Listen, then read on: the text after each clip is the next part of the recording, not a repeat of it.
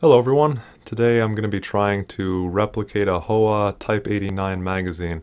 The Type 89 uses 5.56 just standard STANAG magazines. However, the special difference about theirs is that they have holes drilled into the side, actually on the left side. Wait, I was on the left side, yeah. They have holes drilled here to mark how many rounds you have loaded. So they have a hole drilled at 5 rounds, 10 rounds, 15 rounds, 20 rounds, and I think 25 rounds as well. So I'm going to be trying to take a regular STANAG and kind of try to replicate that as best as possible because I don't have the technical data sheet on it. It won't be exact. But I think it looks pretty cool. I've been kind of into the Howa Type 89 lately for one reason or another. So that's what I'm going to do today. And if worst comes to worst, it's just a STANAG. Like, they're super replaceable, they're super cheap. But I don't think it'll be too hard. So this is a project, I'm literally just doing this because I think it'll be fun. And also, lately I've noticed pretty much, not even pretty much, every single gun video that I have on my channel has been a product review. And I don't really want it to be like that. Like, I'm not going to stop doing product reviews on things that I get because I think they're pretty interesting and helpful to other people who are deciding to buy stuff. But I don't want my entire channel to just be like gun accessory review channel. So, this is something I do like doing quite a bit, is modifying stuff. So yeah, makes for a nice video hopefully. I haven't been buying many like new products to review lately anyway, so I was thinking like, well, I don't really have much to record, but this will actually make for a good video. And I'm not saying that just because I don't have anything else to record. So let's actually get started here. I'm going to need to disassemble this magazine, but before I did, I wanted to mention that putting holes in the side of the magazine isn't the most practical. It's going to let in a lot of dirt and mud and just any other debris. But it will help you to see how many rounds you have. However, what I wanted to mention, if someone's watching this and actually is like, okay, I'm going to drill holes in the side of a magazine, or I'm going to buy specifically a STANAG and then drill holes in it because then I can see my round count. I would really recommend I would recommend against doing that. Instead, I would recommend getting a new Magpul Gen 3 because these come with a window on the side so you can see your round count. Very, very useful. And it would be a lot less work, and it'll probably work a lot better than trying to do it yourself with a STANAG. As I said, this is just more of a fun project anyway, and that's why I'm doing it this way. So, I'm not actually going to show the disassembly because I'm using a different mag for disassembly and I've already disassembled it, and it is a nightmare. I cannot stress enough. I really had significant trouble with this like nothing before. Base plate is pretty hard to take off. The follower is the hardest part to take out, but overall, I would just not recommend it. I have never had as much trouble disassembling any other magazine as I have with STANAGs. So I'm not going to show it. If you really want to know how to do it, just look up another video. There's tons of actually really good videos on how to do it on YouTube.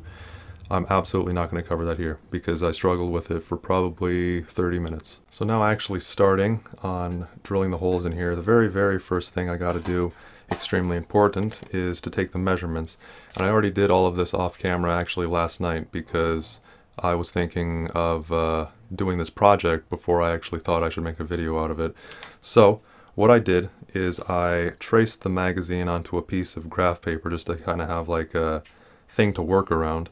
And I then loaded up a Lancer magazine with 30 rounds, and I specifically used a Lancer magazine because it is translucent. And what I did is I used this Lancer magazine to estimate where these holes should be drilled. So if you look here, so as I said, I traced out a STANAG, I cut this out of the graph paper, and then I kind of just laid it on top of this Lancer here. And I just looked like, where is 5 rounds? Oops, I kind of bumped this. So I looked, where is 5 rounds? And it's like right there. So then I marked it. Did the same for 10, 15, 20, and 25. And then I went back to the STANAG and I marked the ribs because I wanted to have these holes drilled evenly between these ribs. That way it looks nice and even.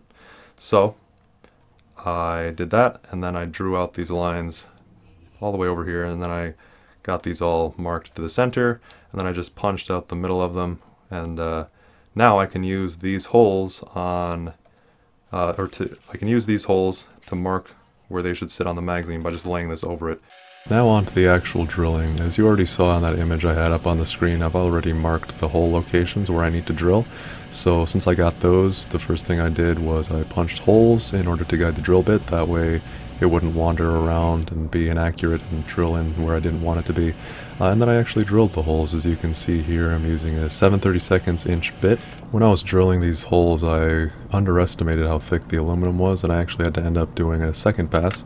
All is well, however, but for some reason I was just surprised by how thick the aluminum was on this magazine. Now to finish up, I'm going to move over to steel wool to make sure there's no burrs left on the magazine from this drilling process. So I'm just really kind of quickly going over all of these holes and just rubbing the steel wool around on it just to make sure there's no burrs, as I mentioned.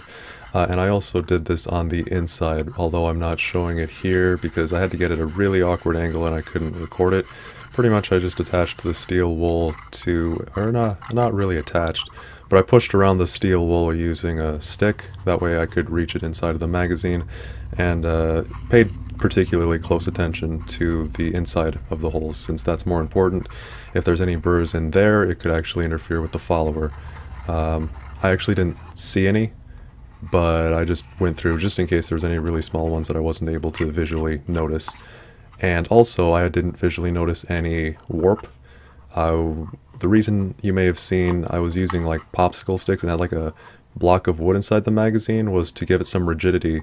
That way when I'm drilling into it, it wouldn't bow and permanently bow in to where the follower again would not fit into the magazine and it would fail to feed. But it looks like we're all good here, though I will test later in the video to make sure that it chambers into a AR-15.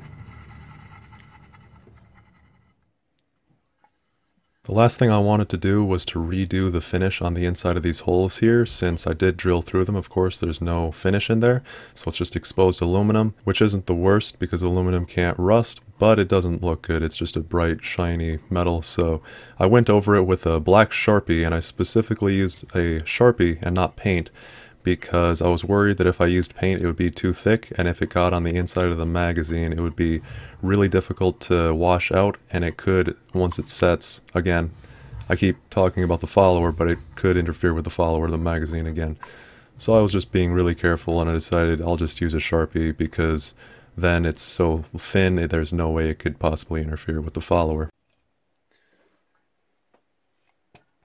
And as you can see, it fits into this AR-15 lower here with no problems whatsoever.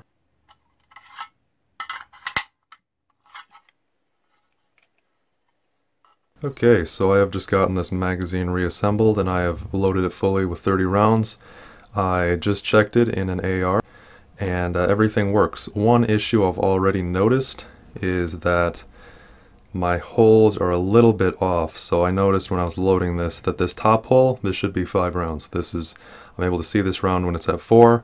Similarly, this is 9, and so pretty much these are all 1 less than they should be, so 14, yeah, so on. The problem there, I think, is because I was using that Lancer, which of course is slightly different than the STANAG in measurements, and it was probably just that little bit off, and led it to being just like 1 round off. It's not the end of the world. I noticed I can kind of gauge based on if I can see the follower, the magazine follower or not in these holes, by how many rounds I got. I won't get into that. It's a little bit off, but all these are nice and even in the center, except for the second one. I have a little bit back. That's my own fault because my hand was a little bit off when I punched it, and it ended up drilling a little bit further back than being perfectly even, but not really too noticeable. So next I should get around to painting it. So getting started with the painting, I was going to disassemble the magazine again before I painted it, but with how much trouble I had reassembling it, I'm not going to want to go through that again.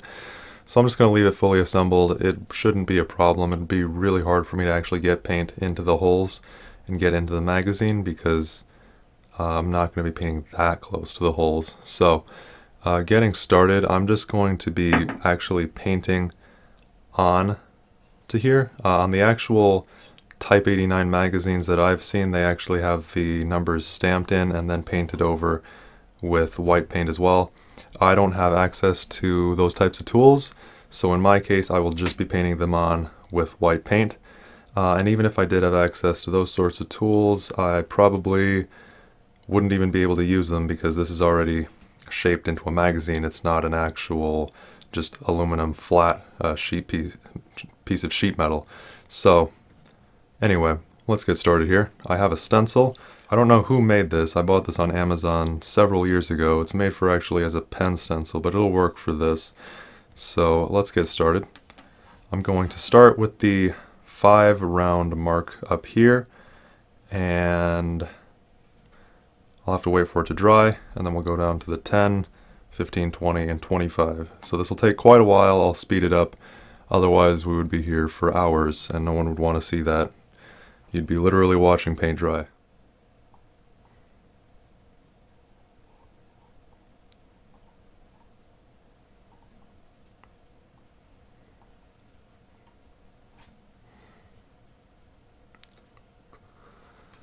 So that did not turn out whatsoever. So I'm going to go wash this off. Alright, well, painting it didn't actually work out super well. If you saw, the paint was a little bit too thick. I'm not going to bother trying to thin it or whatever, getting the perfect paint thinner ratio. So the paint didn't really work out. That's alright. I'm considering maybe using like a marker if I can find a nice, really thin paint marker. I might use that on here. It's not the end of the world. I might just leave it like it is here. All in all, it went pretty well. The only part that was actually a real problem was the paint. The reassembly, I didn't mention this earlier, but that was even more of a nightmare than the disassembly. I had so much trouble getting the follower back in, but I did in the end. It was insanely difficult, and I never want to do that again.